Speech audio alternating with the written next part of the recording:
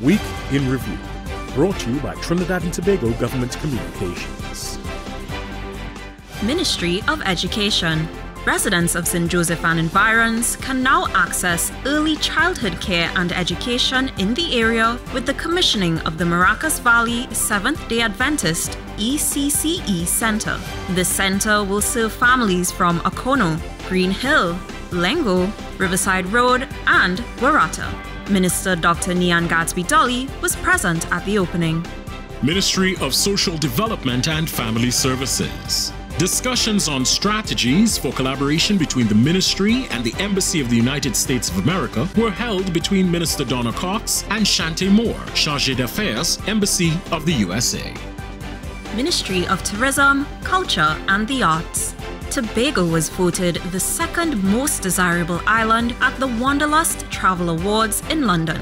Tobago's incredible natural beauty and unique, authentic experiences resulted in the island being ranked above other countries such as Cuba, St. Lucia, and Bali.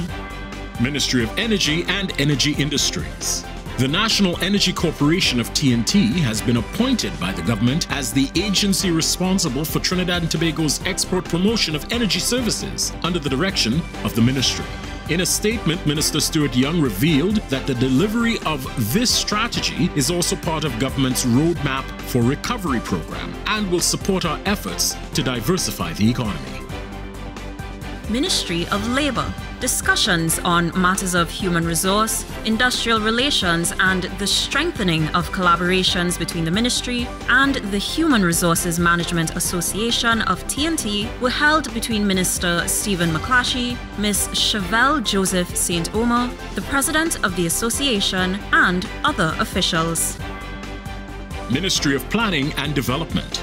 Minister Penelope Beckles led a delegation at the United Nations Conference of the Parties on Climate Change, COP27, in Egypt. While there, Minister Beckles chaired the regional group of Latin American and Caribbean countries, where she also presided over nominations for elections to bodies. Week in Review, brought to you by Trinidad and Tobago Government Communications.